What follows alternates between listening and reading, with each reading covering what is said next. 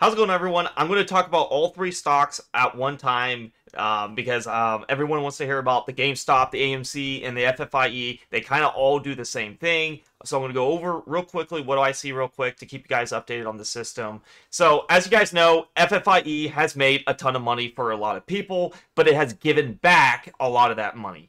And it's just sad to say. And if you guys followed the system and to a T, you could know that this is disgusting. Like this kind of price action is imbalance. It's hitting my upper band, which is an ATR 4. It went to a high of 8 ATR. I was looking to short it, and it just went tumbling down. It went to the EMA 5, 10, and 20. The purple's the 5, the EMA's 10 is the yellow's the 10, and then the blue's the 20. If you guys want to know this lingo, how to effectively do the strategy, there is a link down below to get to my YouTube down below in the YouTube comments. It's pinned, and I go over all this, guys. I have seen so many charts, and it's nice to see it because this system really does work. I promise you, if you're patient and you rely on this system, you will get more precise entries, right? So, FFIE was a very nice trade because as it went tumbling below the EMA 20, obviously the ATR 4 bands, which is this band here, I do use this a lot. If it presents and there's a buy area, I'll use it. But since it went so far up, you can see that the bands go opposite directions. And so now this band is trying its best to go back to FFIE.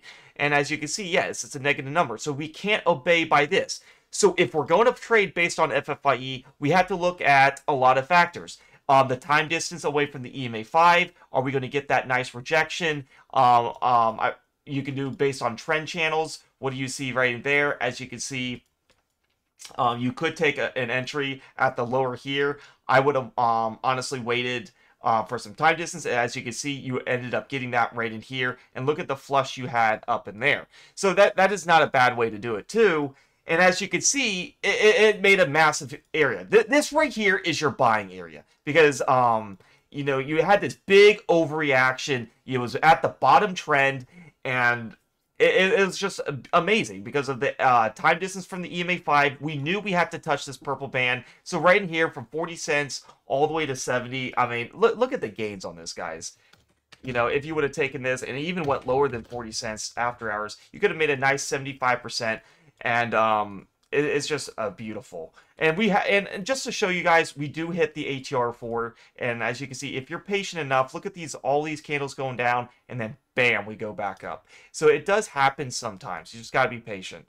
So FFIE, had this big rally up. The Rivian had that deal with Volkswagen, and they are just going up, right? And here's the thing. We hit the danger zone. We are above the EMA 20. It's looking a little scary. And guess what happens? Price reverts back to the EMA 5 because it has to do that. And as you can see, we're right on it. But I do think maybe, guys, just maybe, we can go back up. We'll see, though. We did cover the first gap right in here. As you can see, this was scary. It was looking like it might have covered both gaps, but we stopped right here, covered this, and then started shooting back up. So, can we go up higher? I don't know. But if you guys did have bags and you did accumulate accordingly, I'm hoping this got a lot of people out right in this area and can readjust your entries or trade it how you want. But right now we're on the EMA 5. What we're looking is, are we going to get a bounce up from there? If we don't get a bounce up from this area, we are going to start heading down because these EMAs are going to start doing, we're going down. But as you can tell, guys, we hit the EMA 20. We had to hit the EMA 20. We just don't know the time frame. As you can see, the last touch was here. We had time distance from the EMA 20. Big, massive candle to hurry up and hit it. And we went through all EMAs, which is beautiful. So that's the FFIE update. Just be patient. It looks like we might be forming the new trend up. As you can see right in here. We hit here, bounce here. Trying to form it back here, and it might hit down here and go, we'll see if this trend is respected. This is a short-term trend, as you can see, very clear. You're having this kind of pattern going up and down, up and down. So let's see if this creates a nice move up. But do keep in mind, pennies are risky. Any type of news can make it go down. So, but as of right now, FFIE looks bullish. GME, GameStop. What has going on? Big consolidation. I kind of forgot about Roaring Kitty having this in the hype. Are we going to go up from here? And like I said, it was very boring, right? It's just like, as you can see, we have clear support here, nothing much going on. Hold up. And that's really what you're looking at. Clear support, and are we going to hold this? And then we have clear resistance right in here. So we're looking at, you know, can we get out of this channel here? But I think it looking like a setup move to go up. We filled the gap down in here. As you can see, we had to move up, and we, you know, it's nice if you fill these gaps fast, and that's what happened. But yeah, very nice, because yeah, we had this gap too, and we filled these gaps almost to a T right up in here, right? So can we get above this recent high of $48? Anything is possible. We went from 17 all the way to 47. But I will tell you guys this, the bands are very tight. And as you can see right here, there's not much action going on. All the bands are tight, so that is a possibility that we're squeezing up to go somewhere big. A lot of the times what happens is when you see this, there is going to be a lot of consolidation. This isn't my entries that I like. I'll be honest with you guys. I like to trade it if it's going way up in here. At the ATR4, I look to short it. If it's going way down below here at the ATR4 for the green band, I look to buy it. This is really my best opportunity. I did get it right down in here. It was touching the, it was below the EMA 20. The bands were kind of fluctuated out, and we had the EMA 5, which has not been touched in quite some time. Look at all the candles not touching this, and then bam, kaboom, we get a candle that touches the 5 and the 10, and that was at the day 25% up, and then we still make a, you know, I would have taken that gain, and then it just kept going up and up and up. So that's what we're having here. This is not really, you know, I can't really say this does not fit my criteria because we have no time distance of the 5, 10, or 20, but it is going to make a big move soon. AMC is breaking out here a little bit. Let's see what the trend is for the short term. That's the short-term trend. As you can see, it is trying to break out. Will we get above this? I'm not really sure, to be honest. So, not really the buy opportunity. Besides the trend, I will say we are above the EMAs, which I tell people we never buy above the EMAs. If you missed out and you didn't get in, then you missed the boat. Let the train move, because the train can go back down and pick up more passengers if it's want to. You know, you want to always get in your entries under the EMAs, which is all down in here for at least conservative thing. And then I didn't mention this too, but we have to look into the lower time frames. As you can see, oh, it looks like AMC had a, like that last pump 10 minutes. I look at the 5-minute chart. If I don't see anything at the lower band, I just don't take the trade. As you can see, the lower band is down in this area, and this is where we look for precise entries.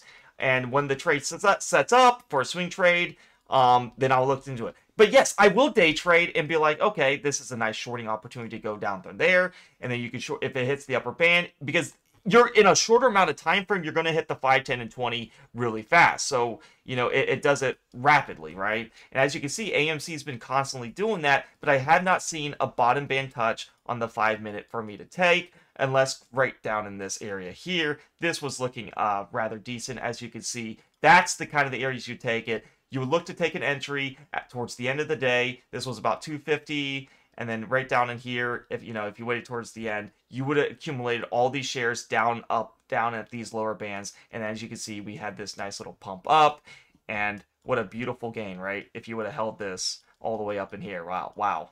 So yeah, that's really how I do it. But like I said, it's not a swing trading strategy for any of these three, in my opinion. FFIE.